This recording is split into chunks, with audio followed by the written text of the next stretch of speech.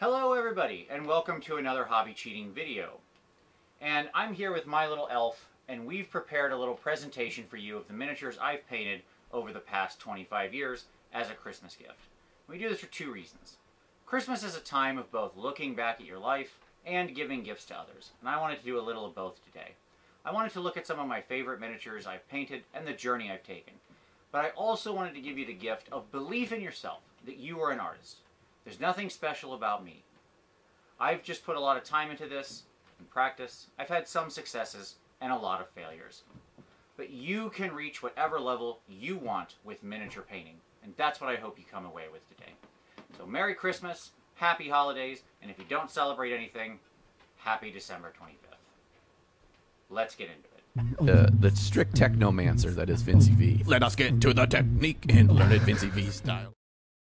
Not everyone still has the first miniature they've ever painted, but fortunately I do. The year was 1997. I was given some Battle Masters figs to use as Empire Knights, and this is the paint scheme I decided on. Everything is wrong here. I didn't paint everything as you can see. I painted over the plastic. You can still see the red. Black, yellow straight over the black. Terrible 90s paints. Bad metallics. Woof. This is where we begin. This was the first miniature I ever painted, and for some reason I decided to keep going. And, you know, it's just to show that you should always keep the first thing you paint around. As I expanded my Empire army, I of course wanted to get that sweet war wagon, and I looked at the box art and said yellow, red, and black. Let's do it. Now this is an age before washes, so there was no shade colors or things like that, hence the incredible definition on these models' faces and skin. But once again, good old yellow and red, straight over black. You love to see it. Now these three little fellows are three plague monks, and they're actually the first part of the first unit I ever finished. I was so proud of them that I kept them to this day. There were no washes still, but I discovered you could water down brown paint and run it all over the miniature and it would flow into the recesses. So truly, this was an advancement. I have to say, even to this day, I'm pretty happy with the little scroll, the writing on his scroll. We'd fast forward a couple years, and we continue our Mordheim game. This is my Amazon and my Halfling warband. And at the time, these were two of what I thought were the best miniatures I ever painted. I actually had a transition from white to blue. The skin is still super flat, but to me, at the time I painted these were just the height of skill. I was so proud of myself. I eventually returned to my Slaanesh. We're now into the 2010s. And I picked up some Fiends, and I thought, hey, let's give these Fiends a paint scheme worthy of Slaanesh. This is somehow the best one out of all 6 that I painted. But you can see here that I'm actually starting to figure a few things out. Like, there are highlights on this, and they don't look absolutely terrible, at least in the purple magenta color. And I started to understand the nature of highlighting things and how volumes interact. It was very infantile, but hey, I got there to some degree. At that point, I then went into my Tomb Kings, and my Tomb Kings were a really big project for me. I love the Tomb Kings. I have about 13,000 points of painted Tomb Kings. I just kept painting this army. And I have to say, it was a lot of fun. At the time, again, I was quite proud of how they were painted. I felt like I had done a lot with them. The nature of the Tomb Kings is that there's a lot of gold, a lot of turquoise, and I really feel like it informed a lot of my early color choices and likes. It really set a lot of things into stone. It was where I started experimenting with doing non-metallic style shading on metallics. You can see that on the big Ushabti. But again, you can see the growth. I decided I'd become a great painter, and it was time to do my Bretonnians, and each knight would be his own little special snowflake. And I have to say, to this day, some of these don't look totally terrible. I think the guy on the right with his little fleur-de-lis, I think he came out okay. But each of these knights in this army, of which I have about 100 knights, is all painted individually. I would take 2 days for each knight. I didn't black rim the bases yet, which is a mistake. But overall, I have to say, this army didn't come out completely terrible. The metallics are awful, and that hurts me to my soul. But the rest is okay. As we move forward, Age of Sigmar launches, and I decide to make a Stormcast army. And this was my little vignette. I was so proud of him. You're going to hear that a lot, because at each time I tried to push myself, and you can see here I'm still continuing to experiment with the shading on the metals, but also doing little dioramas on the base, and I discovered black rimming the base. This cloak, though, was something that would stick with me. The idea of painting freehand and gems over nothing, of doing this non-metallic shading, was something I was actually beyond happy with when I painted this model, and it's something I'd carry with me for a while.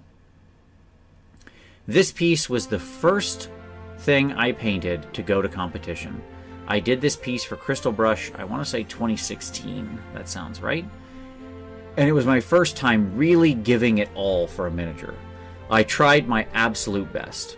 Now, that first year I did have one finalist, came in 4th, didn't win anything. It wasn't her. But I learned a lot from this piece, like, don't do this, don't put a giant wall behind her, it just doesn't work at all. The non-metallics are poor.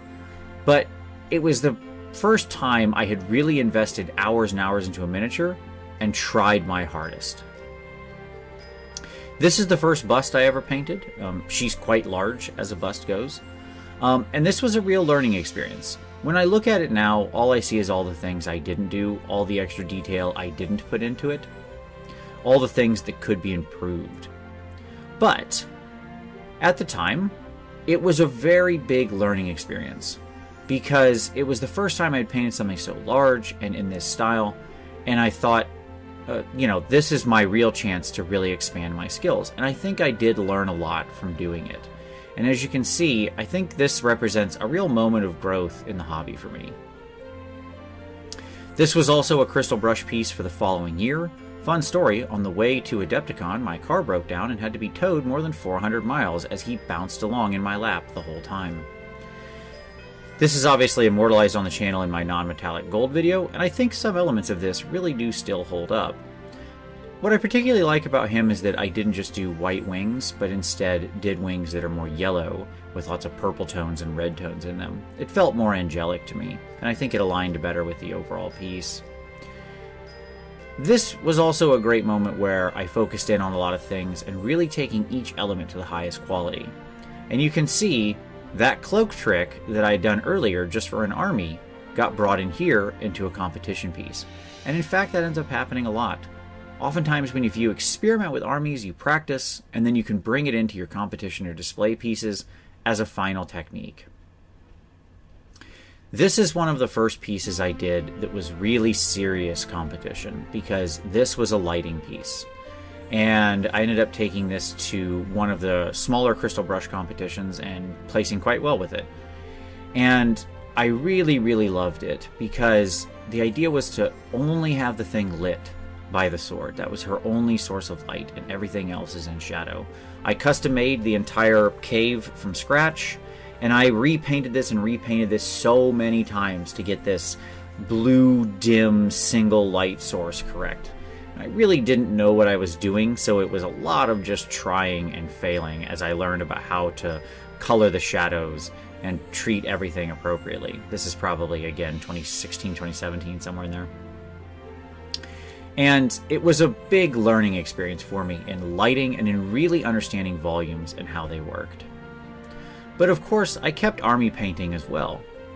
I did my Sylvaneth at the same time, and they were a real chance to just explore different techniques, to have fun, to use exciting colors. And my journey has always been one of trying to balance competition and display painting against army painting, because I love doing both. And as I mentioned, a lot of the things I do when I'm painting an army end up becoming lessons that I integrate into my competition and display pieces. So you don't ever feel like a fig is wasted. Treat every figure you paint as a chance to experiment, to learn, to grow. Around this time I started a Slaves to Darkness army, and this was one of my first real big conversion projects. This was turning the Balrog from Lord of the Rings into a Tzeentch Demon Prince. An icy Tzeentch Demon Prince. And I had to use a lot of green stuff, I had to convert different elements into him, and I have to say, to this day, I feel like he's still pretty good. It was also an experiment in painting in basically monochrome, where everything is one color, or one difference of shades. And so I only used basically this tone of blue. And it was a lot of fun to do because I just sat there and kept working. Sometimes just keep painting one fig can be a good lesson. I also did this Gaunt Summoner. I was very inspired by him when Silver Tower came out, so that places this in the time that it happened. And again, this ended up being a competition piece. So what started as just an army ended up having display and competition components to it. And this was again one of those times where I really tried to learn and work and continue to grow in my glazing. And you can see that on things like the feathers and the face, really trying to achieve those ultra smooth blends. That was the challenge I set forth for myself with this, and in the end, I'm pretty happy with what I achieved, though there's obviously still a lot of room to grow. This piece, The Edge of Autumn, was one of my first explorations into larger scale. Certainly not my first, but one of. And when I look at it now, all I see is the flaws in it. The non-metallic is nice, but fairly unconvincing. It doesn't really render in the way I'd want. The skin should have more tones to it. But at the time, and I think what it represented to me, was really finding a new scale, a new type of figure that I truly loved and loved to paint. And so that's why I say don't limit yourself just to armies or just to competition figs of one type, but explore different scales, types, busts. It can only help you learn and grow. Last Hope was one of my first dioramas that I did, a little mini diorama of this type, and I really tried to integrate a lot of learnings into it. I was very happy with Last Hope and how it came out. It's simple, but I wanted to tell a story of this scavenger hunting for the last bit of life in this toxic world. This was for competition and ended up placing fairly well. It was one of the first times I did decent and got really good feedback from the judge for the creativity of the piece. And though the technique needed improvement, it showed me that I could tell an artistic narrative story with little space. In my army painting, I continued to try to advance and challenge myself with my Iron Jaws project. This was a big landmark for me, because it was the first time I painted an army and really put my all into it. I put everything I could into this army, and I'm very proud of it to this day. I think it still holds up, and honestly, there isn't much I would change. This mega boss ended up becoming something I remained very proud of and ended up leading my army for many years. He also taught me a lot about different freehand, about scratches, dashes, and battle damage, and helped me to refine a lot of things that I use to this day. This is my first big Imperial Knight. This was a 150-hour project. This was a serious competition piece, and one of the first times I really invested absolutely everything. I left nothing on the table.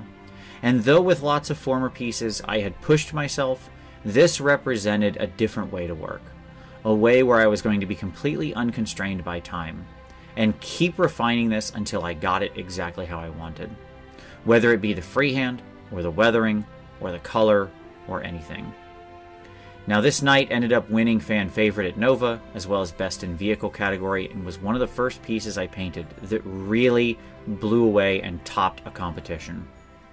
And as a quick story, it ended up being the picture on the Capital Palette painting competition for the next couple years, which I was very proud of. I remained super proud of this piece and did more of these knights. I actually have a whole army of them done in this style because I enjoyed it so much. But it really helped me learn and focus on things like freehand, taking my time and breaking a project up into the individual elements you need to be successful. Priss and the Replicants. This was one of the most hard times I had worked on 28mm scale for a unit. This was a Golden Demon piece. This was one of my unit entries for Golden Demon, and it ended up being my first Golden Demon win. I can't tell you how elated I was. These girls took hours and hours, but from the time the Escher gang came out, I knew it's what I wanted to paint. I lovingly converted all of them to have cybernetic limbs, changed things around. You can see they have different weapons than the core kit. And I'm so happy that I ended up bringing home my first demon for this. It was one of the happiest days of my life. Integrating a lot of those lessons into my army painting, they then re-released a bunch of new Slaanesh models, and Slaanesh has always been something I truly, truly loved. This was my Keeper of Secrets, and much like with the Knight, I integrated a lot of the lessons here. deciding that with my army, I wanted to try to take this to the highest level of excess that I could, as would be worthy of the Dark Prince-S. And so my Slaanesh army explored a lot of things, working on ultra smooth blends, integrating the airbrush into my normal blending techniques, and really taking freehand to the next level. As it continued with, of course, the release of Sigvald, this was shared on the Warhammer community site, which I was very proud of. This was just one of my all-time favorite pieces I did, helping me explore things like secondary lighting, bounce lighting of different colors, and just really rendering an interesting-looking Sigvald. Of course, Glutos can't be left out. He was also in my army. This was another fun conversion project, bringing together everything we've talked about so far, using the brush and the airbrush together, blends, freehand, all of this. And it really was sort of a culmination piece for the army. That brings us up to the current day, where I'm working on my Ratcast and trying to push myself farther than I ever have before with each individual figure, taking 20 to 30 hours. Trying to render each guy in full non-metallic red armor, trying to bring my non-metallic skills to the next level.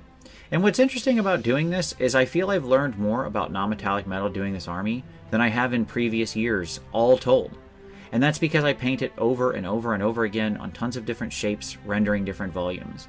It's a good point that one of the best ways to learn is just to do something a lot. Seems obvious, but it's been very helpful. And it brings us to the end with my last bust that I painted. And I'm so proud of this piece. I do think it's the best thing I've ever painted. This is one of my favorite busts of all time. I truly love this bust. And I wanted to explore lighting in a different way, having a soft, warm yellow light from the front, and have her have a magical blue pool or something like that beneath her and off to the left. And I feel I was able to render the lighting in ways that I hadn't been able to do previously. And it represented a new watermark. And what really excites me about this piece is simply the chance to keep going, to keep growing, and to keep applying these skills to even more pieces in the future. Because the reality is, the learning journey never actually ends. It's always something you can keep pushing yourself on, integrating, whether army painting, display, or competition. There's always more to learn, there's always more to grow, and you can do it. Well, my elf got a little tired after that long journey, but I hope you appreciated it. With this journey, I really wanted to show you that no matter where you are in your hobby progress, you can always keep growing. You are an artist, and what you paint is awesome. Remember, any painted miniature is always better than an unpainted one, and we all have our next steps to take. Don't compare yourself to anyone else. Only compare yourself to the last step you took on your own personal journey. So I just want to say thank you so much for watching. I really appreciate all of you watching this channel, sharing these videos, recommending them, hitting like, subscribing, all of that stuff, doing all of the YouTube things. Being on this channel and sharing this information with you has truly been one of the great joys of my life.